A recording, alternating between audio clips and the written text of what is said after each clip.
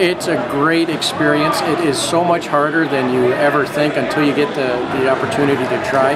But it's been a real good opportunity for our students to compete with other people in an activity that puts them all on a level playing field. Nobody else has really had an opportunity to try this, so we're all equals out there, and it's a good chance to interact with them. It was great. I really enjoyed the game.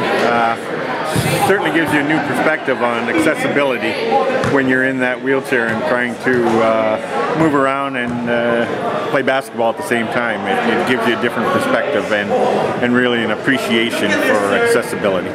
What we did is we asked our students to bring a $1 donation to be spectators for the event, and money goes to our breakfast program here we provide to the students every day. And then we challenged the teachers to match the donations of their class. And just through this one-day event, we were able to raise $563 for our breakfast program.